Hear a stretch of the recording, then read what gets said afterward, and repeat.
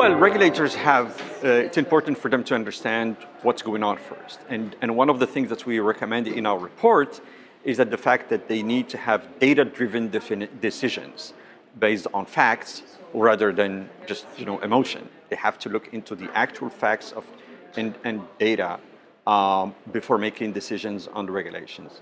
The other thing that we also recommend as far as regulations is the fact that they need to involve different stakeholders that are and open up the consultation on the regulation rather than just take data but by themselves.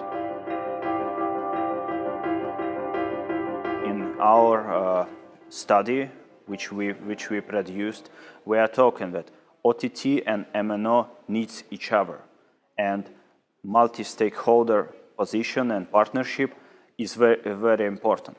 But in the same time, it could lead, for example, that OTT provider will come for national market and want to make their own infrastructure and become their own infrastructure and be MNO itself.